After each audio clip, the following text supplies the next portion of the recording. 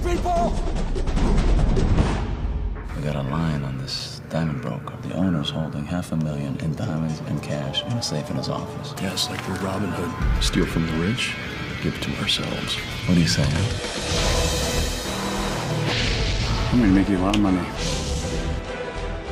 You want to see your cousin alive?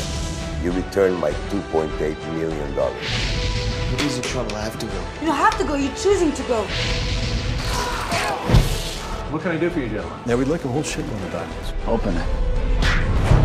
Are you trying to steal from me? And your information is wrong. I'm coming down here and I'm taking your eyes out of your head and I'm gonna send him to your whore of a mother!